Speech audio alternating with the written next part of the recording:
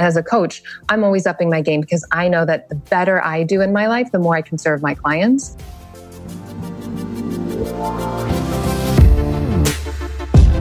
Welcome, everybody. This is For the Love of Money, where we are making you unapologetic about your pursuit of success by sharing the tools, tips, and stories of those who have already made it. My name is Chris Harder, and each week I will bring you incredible guests in order to prove that when good people make good money, they do great things. Hey, everybody, welcome back to another amazing episode of For the Love of Money. I cannot wait for you to hear today's episode because I'm sitting down with my friend Alyssa Nobriga. Now, she's an entrepreneur, a speaker, a leader in the coaching and consciousness industry, and she is crushing it. When I say crushing it, I mean, of course, she has the multiple seven-figure business, and of course, she's changing lives left and right. And of course, she's getting lots of recognition for it from Entrepreneur Magazine and Fox News and YPO, and she was on Deepak Chopra's show and Forbes, and like she's everywhere. But that's not what I mean when I say she's crushing it. What I mean is she just came and spoke at my elite level mastermind a couple days ago. And by the time she was done, she had removed so many limiting beliefs, so many money blocks that even my elite level entrepreneurs that I work with had. She rocked that room. And so when it was all done, I got to the back of the room and I said, you have to be on my show and we have to have these conversations for everybody to hear. And so that's what we're doing for you today. You are about to hear some very in-depth conversations about money mindset and the difference between a coach and a therapist. Because, by the way, she spent several years practicing therapy as a marriage and family therapist, has 2 different master's degrees, one in clinical psychology and one in mind-body psychotherapy. And so she's lived on both sides of that fence, therapist versus coach. And she actually has blended the two to be one of the most powerful, mind-shifting difference makers that you could ever come across. And that's why I have her on the show, is I wanted you all to have a shift by the end of this episode, the way those in my elite level mastermind did. You know, if you ever wanted to peek into my elite level mastermind, this is going to be a really good opportunity to see the level of individuals that I have come and work with them privately in a very intimate setting. They come and they shift their lives in business, and they shift their mindset, and they shift what's possible for them. And they lift the curtain and they reveal all the secrets just like Alyssa did. And so if you're curious, if you want to check out my elite level mastermind so you can learn from epic individuals like Alyssa and everybody else who I had come speak this week, then I want you to go check it out at fortheloveofmoney.com/mastermind. fortheloveofmoney.com/mastermind. Now, here's why I'm encouraging you to go check it out. First of all, this is only for people making over $500,000 a year. This is the elite level mastermind. We teach you how to get into the multiple 7 figures by locking arms for 1 year. But now here is the challenging side. The reason I'm encouraging you to rush over there and go is we have decided to keep this group very small and very intimate. We're making it smaller than it was last year, and we're capping it at 29 high-level entrepreneurs. It's a very small number for a group like this. Now, why am I doing that? Well, is it going to make me less money? Yeah, absolutely. But does it allow me to go even deeper with each person? Yeah. And that's what I'm craving to do in 2020, is to go deeper with each and every one of them. Now, we locked arms and we did a lot of work together in 2019, but I added a whole new layer by adding a monthly one-on-one coaching call to each mastermind member at that level. So this thing is now the most powerful program for entrepreneurs on the freaking planet. I can promise you that. So if you're an entrepreneur making over $500,000 a year and you want to lock arms with us in 2020, I want you to go to fortheloveofmoney.com/mastermind. But don't wait, because out of the 29 spots, 19 of them renewed from last year. What does that tell you? So not many spots to fill. I'm going to have a lot of conversations to find the right 10 individuals to join this existing 19 that renewed for 2020. Go check it out. fortheloveofmoney.com/mastermind. I can't wait to have a phone call with you, chat about your business, and see if we together are a perfect fit. So with no other delay, I want you to really tune in. I want you to really get present because Alyssa Nobriga is one of those people that in my life, if I really need someone to lift the lid off of what I'm doing, to take the cap off of what I think is possible, she's one of those people in my life that I'm blessed to be able to turn to. And that's what she's about to do for you. Everything from parenting tips to how you should raise your kids when it comes to money mindset as a successful parent, to doing a deep dive on limiting stories. You're in for a treat. So listen up, get ready, because here we go. Alyssa, thank you so freaking much for being on the show. I knew when I saw you speak to my mastermind this past week, I had to get you on ASAP because you rocked that room. Thank you so much. I'm so happy to be here. Oh, I can't wait to see where this conversation goes. Now, I start all my conversations with rapid fire. It's just kind of a fun way for my listeners to get to know you in a hurry. And then if something really good comes up, I promise we'll circle back around and do a deep dive on it. Sound good? Awesome. Perfect. All right. So I'm going to start real easy. Where'd you grow up? Northern California, Bay Area. And where do you live now? In Los Angeles. I mean, I know you're my neighbor, but the listeners don't know you're my neighbor. 1 mile away. Yes, we live exactly. 1 mile away. What's your favorite quote? You are what you're looking for. Yeah, isn't that the truth? What is one of your superpowers? My intuition. What's one of your favorite books? A New Earth. What is one thing you're challenged by right now? Letting people help me. You and me both. What? That's always been a challenge of mine. What's one of your most proud accomplishments so far? My marriage. Oh, so cool. And you guys have such an awesome one too. And what is something generous you've recently done? A sales call that I just did. Yeah. Absolutely.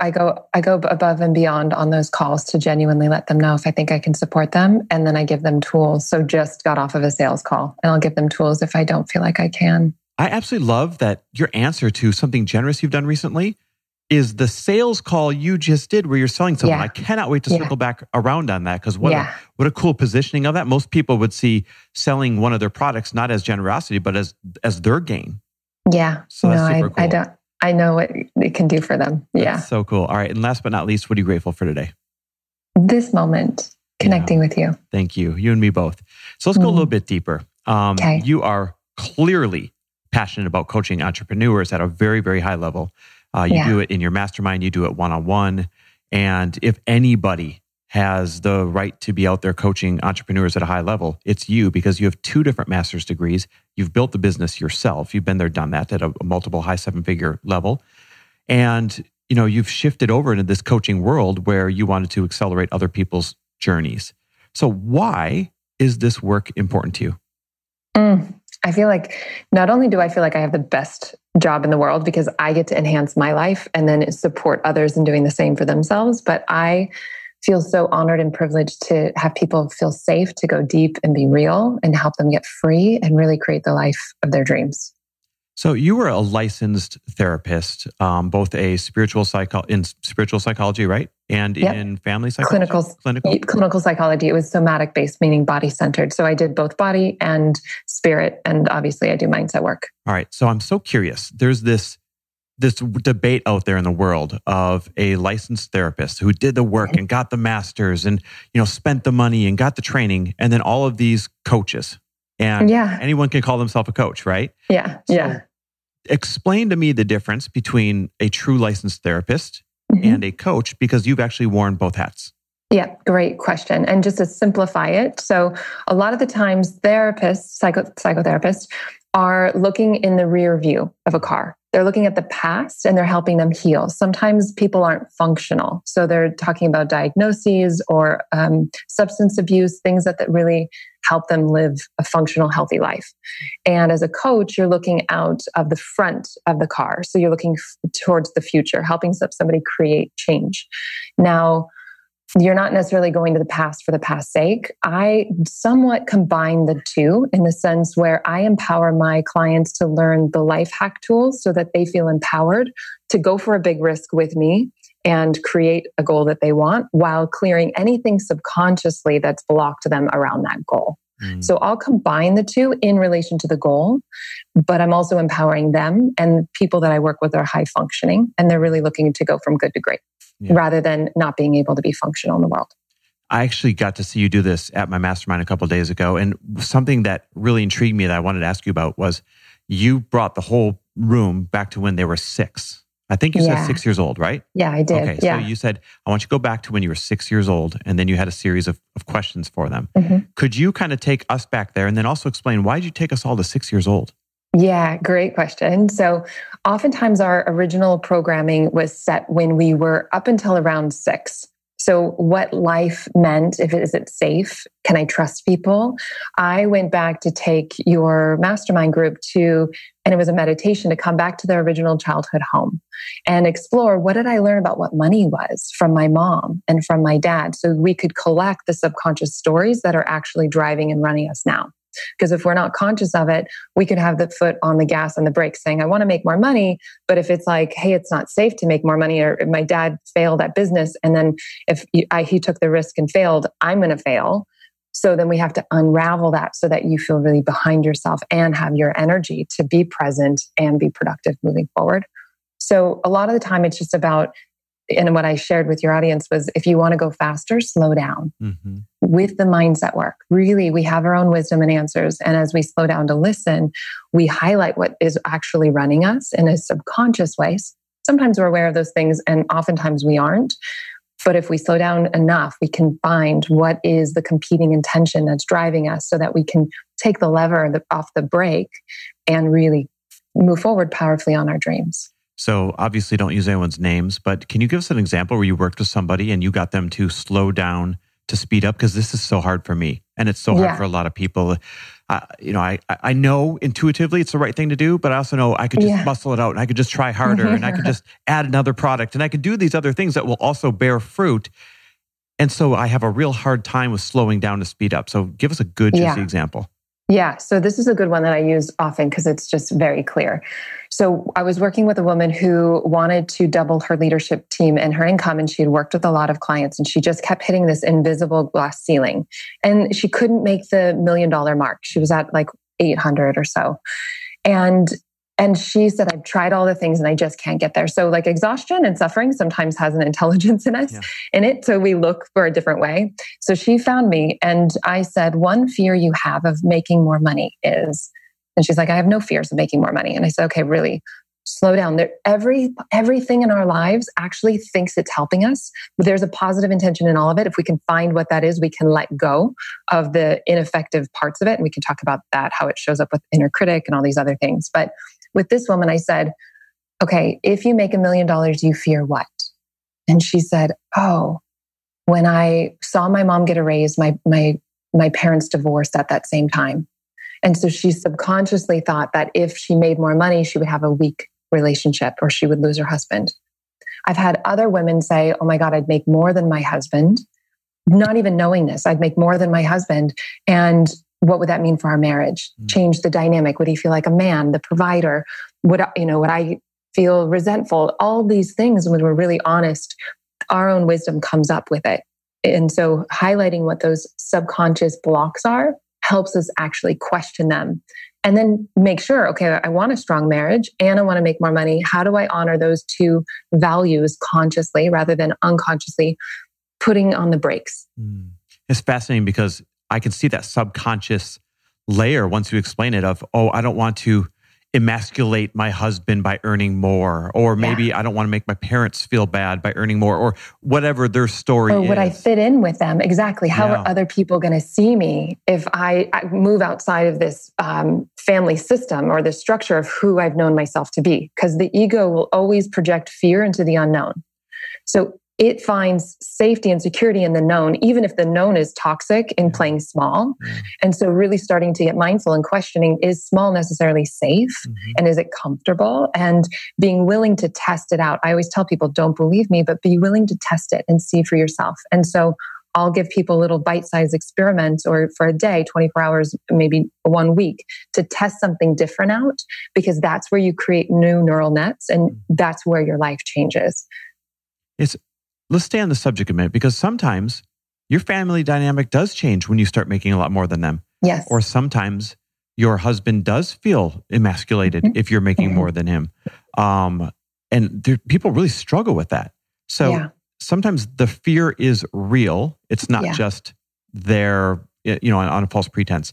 What does somebody do when they wake up and, sure enough, they power through, they transcend to that next level, and everybody around them is reacting differently? Well, there's a few things. One is like those reactions, those new patterns are going to hurt in the beginning, potentially. And there may be people where we think that they're going to judge us and they actually don't. So there's that potential. But if I were working with somebody and they said, I know what that risk is and I really want to take it. I want to honor myself and I want to have people in my life that really see me and celebrate me. And knowing that as you move forward, other people will be called forward to play at their best. And if not, that's not your responsibility because otherwise we just play small out of the fear that people aren't going to like our growth. And so you can either grow and give people permission to have their experience of you however they do, or it calls them forward into what they're capable. Like if one partner's growing, the other partner's it's going to highlight the other partner's pain and playing small and they're going to feel resentful, or it will inspire them to take their next step. And for me, and as a former couples therapist, it was like, okay, arguments are going to happen, but how do you grow stronger together? Okay, you're going to change over time, but how do you grow together? And so developing those muscles, if that's what's important, is something that you can work on. But both, you have to be willing, and it's ultimately up to you to make the choice. And do I want to play small and give my life to other people's opinions, or am I going to stay true? And no good or bad answer, but making the decision, I think, sets us free. Yeah, I totally agree. Now, you just mentioned that you were a couples therapist in the past, and it's a great segue into another question I wanted to ask you. I feel like the number one stress in households is typically money. And the number one stress in relationships is typically money. Even if people don't think it is, they could probably trace back to the fact that it's the underlying stress. Talk to me about money in relationships. Yeah, I think money is a big topic and most people aren't talking about it. So I love that this whole podcast is bringing light to some of these shadow things, especially because a lot of this stuff that we've inherited around money was really over generations, right? Where it's like some of our ancestors went through the Great Depression. And so we did certain things that we haven't even questioned. We still need to be doing them, right? And so I often find, yes, money is a big trigger for people because there's not been enough looking at it and bringing it to the light. But I also think that there's an underlying thing that it's about where it's money is a scapegoat for it, but there's even something deeper, or maybe it's about power, or maybe it's about worth or boundaries, and same with sales calls. Like, people say I can't afford it. Oftentimes it's not about that. It's about the deeper thing. And if you can serve them around the deeper thing, or in your relationship, if you can talk about that deeper thing, not only are you more free around that topic, but you can move forward to create your life consciously in the way you really want. So how can couples really put this on the table and work through it in a responsible way? Because here's what happens. One person finally has the courage to bring it up and it turns into a big fight, right? Yeah, like a big pissing match. How can couples really work through this? Or do they need to go work with someone like yourself? Well, I think I always love an unbiased party. So I am biased towards liking somebody to hold space for my husband and I, and we do it proactively. Obviously, I love couples therapy, so we do it once a month or every other week as a way for maintenance to be like, how do we go from good to great? And I do value that, but not everybody has to do that. If something feels triggered, then I would say get a coach or a therapist to support you through it. But it's less about the what and more about the how. And so when somebody has an emotional trigger, whether it be your children or your partner, whether it be about money or something else, first mirror them emotionally. So I really get that you're mad, or I get this is really frustrating, because it drops defenses. I can see you, I'm with you. That's what you're saying. And then you can talk about some of the practicals. So once they feel seen and heard, then you can say, and you mirror to them, this is your point of view that I'm understanding. Is that right? So do perception checking and then say, this is what I value. How, and then be collaborative. How do we work together to find a middle ground? Because oftentimes couples attract the opposite. One person's probably not very planning oriented, or maybe spends a lot, and the other was being conservative and plans, right? So we attract the opposite because oftentimes we have undeveloped parts of ourselves that we're attracted to. I love how free my husband is with money. He loves how conservative I am with money. So we balance each other out, but we have an opportunity to not judge them. We actually were attracted to them and to help develop those parts of ourselves so we're both well-rounded. And so it's more about mirroring them emotionally first, letting them feel seen and heard, sharing what they're saying is important to them, and then being collaborative. Here's what's important to me and how do we work together on this? And then creating a plan. And I think that's a good recipe for almost any conversation. All right, now work us through the creating the plan part, because if we do what you just said, we're probably going to get to that part where we realize, oh, hey, I love you because you're so free with money, or actually free with life, and you bring out that free spirit in me, but it also means that you're pretty free with money. And here I am, squirreling it away, trying to protect it. So you reach that point of realizing it, that you appreciate that about each other, but you still have very two opposite views of what you should do with money. So what comes next? Yeah. So I would say every plan is going to be different depending on the values of the couple. And what I love that you're bringing up is that you're doing the inside work before the outside. So instead of trying to come up with a plan from a totally divided, heated argument, really dropping into your hearts, connecting as a couple in love, and then being able to come up with a specific plan. And both partners, and obviously we even have two sides, like the devil inside of us, the devil and the angel. How do we actually come to harmony within ourselves? The same principles apply outer and inner. So if I've got an opposing position inside of me, the same principles apply. But every specific plan is going to be different for each couple, because some may be like, I'm not willing. Here's the non-negotiables, and here are the things I'm willing to lean into. And maybe you just come up with a plan where you test it out for a month. Or you can say, this is what feels good for me.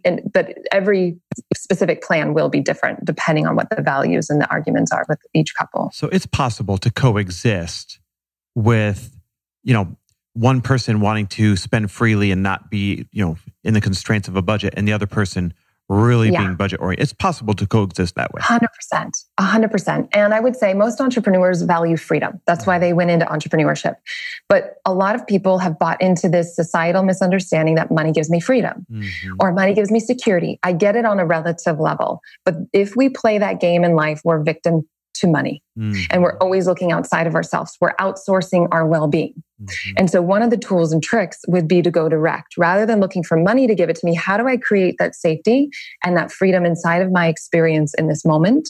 Because safety can never come in the future. The future always changes. How do I drop in, create that safety or that freedom inside myself or inside my marriage? Because if that's what I really value, then how do I do that in my relationship? And use money as an expression for that. And I would also encourage couples and even individuals, get clear on what your values are so that you can express and spend money in a way that you're in alignment with your values. That's okay. Now let's take this to children, because obviously you're a mother.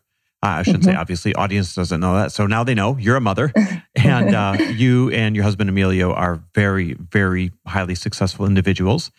How do you want your children to view money growing up? This is a good conversation. Yeah, consciously. So what I mean by that is and this is a conversation that is ongoing, because our oldest we started hearing that she was worried about money. And it was like, oh, okay. So what are the stories she's bought into about what money is and what can happen? And so we've taught her something called The Work. And that's anybody can look it up, thework.com. I find it really powerful in terms of mindset work.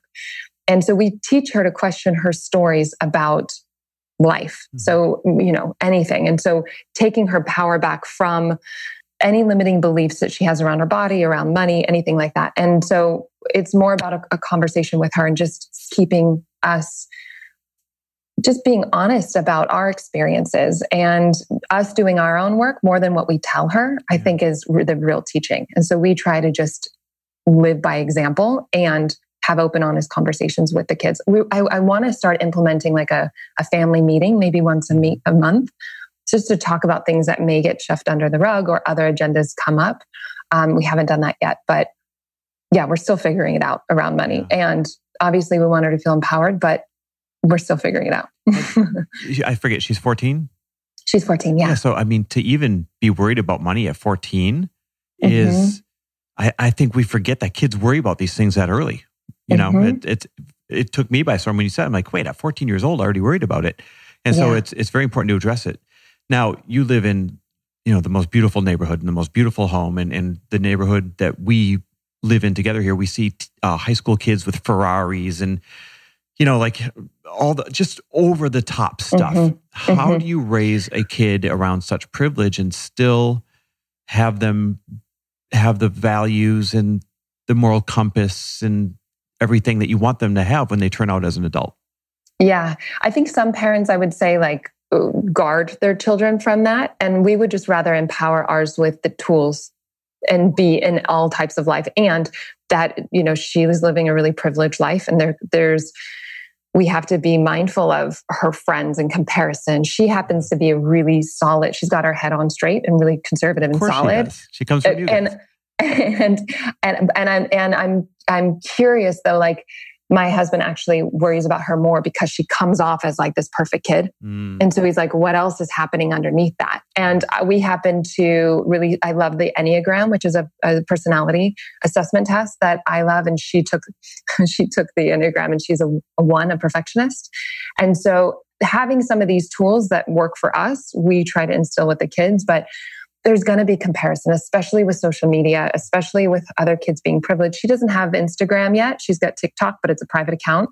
So we're mindful of monitoring screens but mainly just empowering her with tools. But Amelia, my husband, really takes the parenting role. Like, I get to be bonus mom more than like one of the main disciplinaries in the family. That's fascinating. That's really cool that you guys like own the roles and you're not trying to be all things from each of you. That's. I hope people pick up on that. That's really cool. Now, a lot of times we hear that people teach what they need the most. Was there ever a time or a trigger when it came to money or success or anything that fits in that realm that you were working through yourself that led to you working with other people on this? Yes. So, okay, great. I love this conversation because I also love being more vulnerable and honest because I feel like we don't do that enough. So I became a couples therapist because I saw my parents have a terrible marriage and lovely people and great parents, just not good with relationship. So I unconsciously wanted to help them heal. And then I became a therapist. I worked with over 3,000 hours of couples and got kind of done with couples in that year and a half. I was like, okay, I'm done. So there's a lot of work that I want to share because I think it can support couples. I just needed a break from that topic. And I really wanted to develop around business. I didn't know much as a therapist. I didn't know how to run a business. And so I started investing in masterminds and coaches and learning and was able to put something together. I'm like, oh, I really love this. But I wanted to hit the 7-figure mark. It felt like this invisible, this like club of like the 7-figure club. There was something in my psychology. Maybe? Yeah. Validation. Yeah, for sure. Validation. But it was like this goal that I had. And it felt like, okay, I'm teaching on when I get there, then what? So what is the there that I want? And how do I source that myself? And I really worked it and I got pretty good around it, but it was still subconsciously driving me. And when I hit that 7-figure mark, it was like nothing had changed. It was just, it's like, and it was a made up story. I could be sitting here in a $30 chair or a $3,000 chair and no one would know. It was a story in my mind that I had given my power to. And it's sometimes easier to see it in hindsight. You hear a lot of like rich people say, once you get to a certain place, it's not really about those things. And I had even seen my dad do very well. He was a financial advisor. He did very well as a financial advisor, sold his company at 50 and then went a shamanic route. He went towards healing because he was completely disconnected with himself and his happiness. And so I really then focused on happiness first. But as soon as I heard, I really started diving into business in the last 5 years and my friends were hitting 7 figures. Some of them, there was like this carrot that I needed to go towards. And some of the tools definitely helped, but it didn't actually fully drop until I hit it. And I was like, oh, that was silly. And yet I felt like I needed that in some way. It was a goal that I wanted to hit. That's so fascinating. There's so many layers to that. One, you were driven to get there because your friends around you were getting there. So somehow you felt like you needed to get there. So one could almost look at that like you got there for the wrong reason. But then the other positive side of that is what a powerful testament to if you want to go somewhere that is rare to get to, you got to surround yourself with other people doing it because it's going to trigger you to take the actions to get there.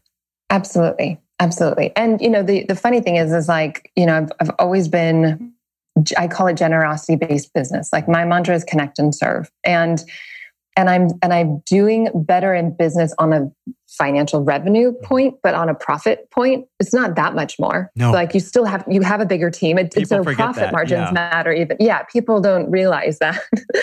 And so I think, and my friends used to laugh because I had 90% profit margins running a business without doing online marketing. And then now online marketing, it's different. I have to relook at what it is, but it's different because you have to do team and ads and all the other things or affiliates. But it's like, if your mission and if you're aligned with it, beautiful. And like, you'll keep growing. And for me, coaching and mastery and service, it's like the one goal I never want to end. Mm-hmm. I love growth. I'm addicted to growth. It's one of my core values, and my business has doubled every year. But I genuinely want to keep learning facilitation in a way to open hearts and touch and open minds and hearts. Like that's the core thing. And if I get out of alignment with that, and I watched my dad do that and use money as the goal, I think that life gives us feedback to course correct, to come back into alignment. And it's so innocent either way. If the ego kind of pulls us in who we think we need to be at a certain level.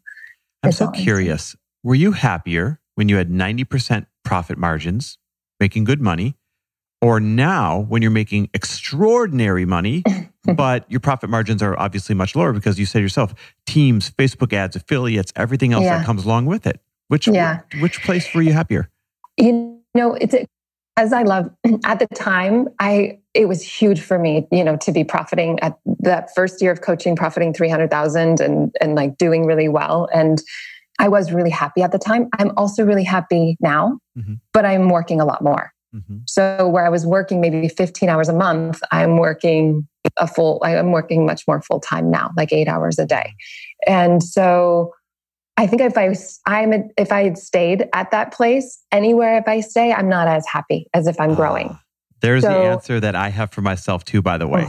It wasn't about like being happier with less or, being unhappy that I work more. It's that I have to be moving the needle to be happy. Yeah. I love creating. I love service. I love growth. So growth, truth, service, connection, and love are my top five values. If I'm expressing those in all areas of my life, I'm fulfilled. And I was reflecting meaning I go to the gym, I do group fitness because I love connection. I incorporate service into my business because that's part of my core value.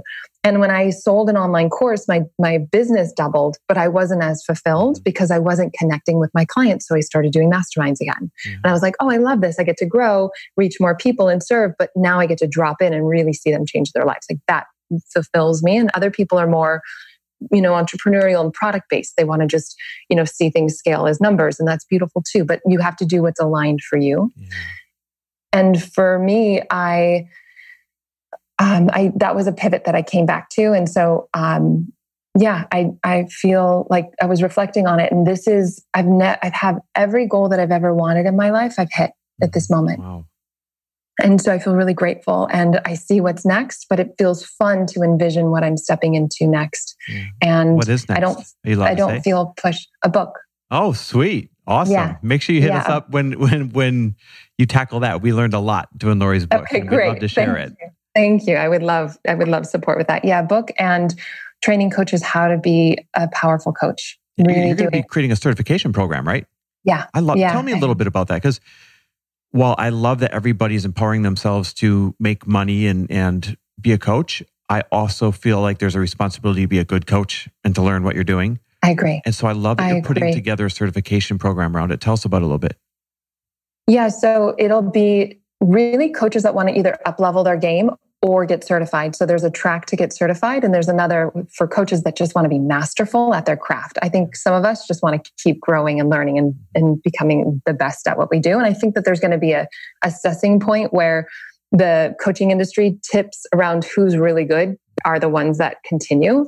And I want to make sure that coaches are doing transformative work, really doing the work that they're here to do and changing the world. So half of the program will be around coaching mastery and the skills to do that, both starting with ourselves first and then being able to facilitate that change in our clients. And then the other half is business mastery. So really teaching them how to grow a business, whether it's from 0 to 6 figures, that's one track, or 6 figures and beyond, because there are different business tracks depending on what you enjoy. And I've seen, having done this work for 17 years, what you actually need step by step. So what's the easiest, most intelligent, graceful path towards building a business? So it'll be very experiential, but half business mastery and half coaching mastery. People are silly. I guess I feel bad just painting a broad stroke of the brush like that, but people are silly if they don't go get this kind of help. Like if they don't get certification or training or something, because they're taking the long, slow, painful route by figuring it out on their own and making mistakes that people like you could save them. And you know what I mean? Like just go get the training, go get the coach, go get the it's the faster, more enjoyable route. Trust me. I know. And I used to be the person who was like, oh, I can do it on my own, or I'll figure it out. And I think sometimes people look at what they're spending rather than what they're making and what they're saving by doing, and I will now always be doing, as a coach, I'm always upping my game because I know that the better I do in my life, the more I can serve my clients. And so I'm always going to be investing in a coach or a program or a training or something because I love it. And I think it's the best work in the world. As I enhance the quality of my life, I can then serve my clients in doing the same. And I just feel really blessed to get to do this work. Is the coaching industry oversaturated? I don't think so. I think we need way more people doing this work, but leading with themselves first. It's no longer about telling people what to do. It's about being a model, embodying our authentic leadership, and then inviting those who can see us into doing the same for themselves. And so I think we need more people doing this work. I would agree. I would totally agree with you. Now, you run in a spiritual community. I guess you can define it better than me if you want, but I would call it a spiritual community. You'll see where I'm going with this question. And I don't want to put words in your mouth, so feel free to correct me, but I would deem you a very spiritual person, right? Yeah. Mm-hmm. And one thing I've noticed in the spiritual community, I want you to picture yoga teachers and Reiki healers, and it's just like everyone in that, they are like martyrs. They are so afraid to ask their worth. They are so afraid to make any real money. What's behind that, and how can we fix that? That's a great question. I think there's a religious, spiritual line of energy that has thought that I need to suffer to make money, or it's bad to create wealth. And I love that part of your work is shifting that paradigm, because it's absolutely not going to be of service if we're not taking care of ourselves. And we can do more when we have more. And so it's more our consciousness than our wallets, right? And so as we shift our consciousness, we can then obviously be a more beneficial presence in the world. So I think we're kind of waking up out of that, but I think there's a lot of money myths, and I'll bust a few of them. So people think, charge what you're worth. Mm-hmm. And our worth is inherent. Mm-hmm. We are priceless. Our services, on the other hand, are not. And so we could never charge what we're worth, and we don't deserve it, quote unquote. Mm-hmm. That is in like how much we make and who we are is separate. So really getting that on a deep level. Part of the work that I do is around bringing consciousness into money, really using everything to get free. And money happens to be a big one that people aren't really closely looking at, because it's a touchy topic for people. And so another one is people say, I hate asking for money, but we never actually ask for money. We state our fees and people are empowered to say yes or no. That's it. If we think we're asking, we're going to feel disempowered. Yeah. It's like dad or God or somebody outside of us. Can I have this? It's disempowering versus owning our professionalism and embodying our power and leading with service, and then inviting those who we feel like we can support into a package or into a conversation about our services. And I think that's one of the most loving things we can do and this is what we were talking about earlier around sales conversations, if there's something we know can support somebody, and we're coming from a very clean place, like I know I never need a client. That scarcity mindset is toxic. It creates a lot of icky energy, and people are not only, you don't feel good about it, but your potential clients don't feel good about it either. And so I need a client. I would slow that down and question that you ever need a client. For one, you don't need them, and take your power back. Trust the universe is friendly, that you're going to align. There's nothing that you could do to make somebody be your client, nor would you want to be in that kind of a dynamic. Yeah. But there's also nothing that you could do that would have somebody that's meant to work with you not work with you. So there's and I call it surrendered action, taking action and letting go. And there's a way that you can be a powerful force and be a professional and use these principles to support you not only in becoming more free, but actually serving on a deeper way. So I need a client there's plenty of people to support and work with, but you also are empowered to have other options. You can do another profession. You can get a side hustle as you're building and getting coaching to stabilize this new revenue source. Yeah. So you've got options. You don't need anyone, but anything that limits us and contracts us is a breadcrumb to our freedom if we use it that way. I want to have that sales conversation quick. It's like you keep giving me the perfect segues. Yeah. So if people remember to be in the interview, I said, what's something generous that you've done recently? And you said, I just got off a sales call, right? And again, people would think, wait, that's not generous. That's you receiving the money. That's you making the sale. Yeah. And then I want to piggyback to that. You just said that we can't make somebody do something that they don't want to do, or we can't make someone work with us who isn't aligned to work with us. And yet, if I'm being transparent, I feel like I can close anyone if I try hard enough. And I actually, you and I were talking offline, I enjoy this challenge of closing people. And it's like a dopamine hit to the point where it's got me in trouble before, right? We had a really transparent conversation about that. So why is sales actually an act of generosity? I loved that you had phrased it that way. And talk to me a little bit more about this weird thought I have around, I feel like I could get people to work with me that are not aligned to, and I feel like I accidentally have in the past. Yeah. Okay, great. So the first one, sales is around generosity, is because I'm coming from a place that's so clean. So I am taking a call to be of service to somebody. I actually don't see them as sales conversations. I see them as opportunities to serve and coach. Now I'm going to use money, or I'm going to use so I'm always looking at what is it that they desire and where are they blocked?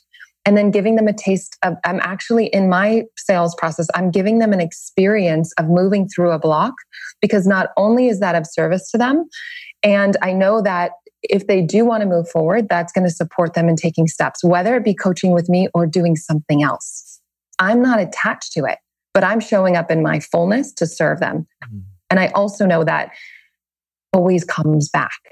So I'm there 100%, and I really get the conversation. So I'm there for them, and this is their time, and I'm genuine about it. And if they want to move forward, but say maybe money is an issue or they have to talk to their partner, I have been trained and I know what's worked with me to really coach on the deeper thing, because I, like you, feel very confident in my sales ability. Yeah. But so people, I think we can have really good skills around training and get better conversion rates and whatnot. But everything's a learning opportunity. So maybe you let people in, but then you learn like, oh, that wasn't necessarily, I wouldn't say it was a mistake. I would say that you both got to learn from that, because you could never make somebody do something they don't want to do. Yeah. They're empowered to make choices, and so are you. Yeah. And I, the more we get to say, this isn't a fit, but here's what I think would be a fit. Oh, it feels so clean and it serves them, and they may be referring people. They feel so grateful, or they come back when they're really ready, right? And so, in terms of having somebody join a program that they shouldn't have, I've questioned that, and it's not been my experience. I think there was a learning for both parties in that, and if you got the learning, you don't need life to keep testing you and showing you that lesson. Oh, that's interesting. So we were meant to work together, even though it didn't work out well, because we were meant to learn that lesson. And I would question that it didn't work out well. Yeah, actually it worked out perfectly. Yeah, exactly. Yeah, you're right. Because you learned the lesson. Yeah, and if you didn't learn the lesson, you just keep getting the tests. Yeah. That's fascinating. That's true for life. How come other people are so hung up around sales? They're so afraid to ask for the sale. I think that they're making it about themselves. Yeah. And then they feel greedy, or they really are in scarcity mindset. And so before I do any type of sales training, I'm going to mindset first. Again, inside and then out. So if they're clear and they're really powerfully showing up from an abundance, service-oriented way, oh my God, it feels amazing. And ironically, your potential clients feel great. And it also helps with sales, ironically, as you let it go. Because I will tell people, my sense is you're not really coachable, or you're not really ready. And that's totally fine, but I'd rather us have an honest conversation, because I don't want you to move forward in something that you're not 100% behind. Yeah. And I will tell people, from a 1 to a 10, how ready do you think you are? 10 being the strongest. And if they say 8 or below, I don't take them on as a client, and I tell them why. And I've actually had people lean in to be like, wait. I said 7 because of this. And then that's fine. But now I'm a 9 because you denied me. Right, exactly. And I don't want to play psychological games. And I was a therapist. I know how to do that. But you don't want to have that kind of energy for 6 months or a year, however long you're working with somebody. And it does get people that were on the fence to go all in. And you want to work with people that are hungry and all in, because that's what's going to get them results. And so you want to support their fire and their aliveness. I love that. I always teach that sales, like to be really good at selling, is a loving act, because you're interrupting people's poor patterns of decision making by being able to sell them into a decision that's good for them that they would normally not choose to make. That's 100% accurate. And so it really does come from a good place. That's right. Absolutely. And I find a lot of women, more so than men, hang up on self-doubt. And so if I see that that's one of their blocks, I'm going to coach them to a yes or a no on my call with them as an act of love. Yeah. And I have celebrated women's and men's no's, because that maybe I was the only one that was like, good for you for saying no. Yeah. Now you know what your truth is. What are you going to do from here? And I'll give them homework. Yeah. And they're like, you're not, the coaching began when I signed up for a call with them. I'm not going to withhold my coaching just because they haven't, signed up for something. I'm going to show up. And so coaching them to a yes or no, so they don't deepen the pattern of doubt, serves them in their life. So that, and I was actually, some really, the people that I'm thinking of, really successful people that I've looked at in our community. And I'm like, what makes them so successful? And one of the core traits that I saw was being bold and decisive. Yeah. Taking bold, decisive action. I was like, that is something I can learn, because I used to really struggle with self-doubt. And so I've cleaned it up, less gray in my life and more black and white. Whereas I know some other women have a lot of black and white, and they're looking at a little bit more gray, so they don't just make impulsive decisions, because it's never about being an impulse buy, but it is around when it's a deep yes for you. It does, even if it doesn't make sense in our mind, to trust that. It always worked out for me when I have. That is so cool. I love that. Being conscious of your time, I want to steer the conversation quickly to generosity, because it's the whole purpose of this show, right? Like helping people create this tool called money so they can actually go do good shit with it. So what causes excite you right now? Homelessness. I'm actually behind an organization every year. I've got a nonprofit with some of my girlfriends called Sister Society, and we support one organization. And right now it's called Hustle 2.0, Prison Reform, which is a great organization. But I love service and whatever lights people up, and I'm behind, but also homelessness, really helping people. There's so many organizations that I love, but homelessness is a big one. We are seeing it explode in our neighborhood right now, like we have never seen before. Why do you think that is? And what can we do from our part, to do our part? Yeah. I mean, I think it's because we have the train that comes into the beach. And like, if you're going to be homeless, why not be at the beach? Like, that's what I would do.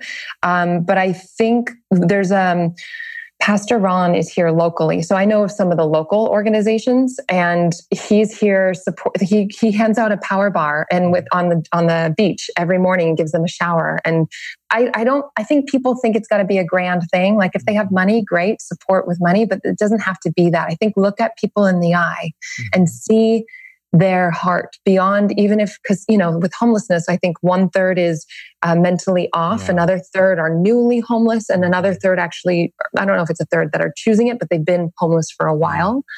And so look people in the eye, smile, like honor their humanity. I think even in prison and even in homelessness, like across the board, we are all the same, equally the same. And to honor somebody's dignity and really see them, even if you can't get them a bite to eat, or if you can't, if you don't want to give them money, you can offer them a meal. I think do what feels right in our heart, and don't underestimate the act of a small kindness, even just today.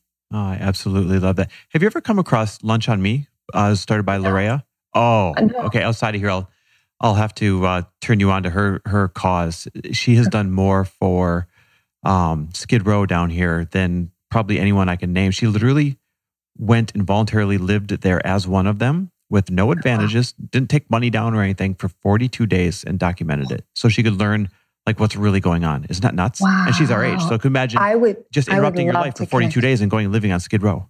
I would love to connect with her. Yeah, she's incredible. She's really cool. Lunch on Me. Great for her. Good for her. Good work. So where can we follow you and find you? You can find me at alyssanobriga.com, my website, or on Instagram, Facebook, all the things. Very cool. All right. Yeah. Last question I ask everybody, and it's this. Give me a reason why people should be unapologetic about their pursuit of success. Because as you're serving yourself, you serve the world. I love that. Like right to the point. Some people will take that and run with it. That is just like right to the point. When you're serving yourself, you're serving the world. That's right. I freaking love that. I love it. It's got to start with us. Yeah, it really does. Alyssa, that's what creates that martyr syndrome. If we're doing it for somebody else and we don't even know if it's connected to them, but if we're taking care of ourselves, we're going to overflow with generosity. That's our nature. There's kindness at our core. Yeah. And we need to show that more. Lead by example and let it trickle down to other people. That's right. That's crazy. Yeah. Alyssa, speaking of kindness at the core, that's you, for being on the show, for coming to teach at my mastermind a couple days ago. You're just an absolute extraordinary human being. And I'm blessed to know you and blessed to call you a friend. I feel the same. Thank you, Chris. Thanks for being on. Thanks for listening. And if you loved this episode and know of someone else who is as successful as they are generous, please pass them on to me. It would mean the world to me if you help me get this cause and this message out to as many listeners as I can. So please, if you liked what you heard, it goes a long way if you take 30 seconds and leave me a 5-star review and share this with your friends. I'll be forever grateful. And until the next episode, cheers to your success.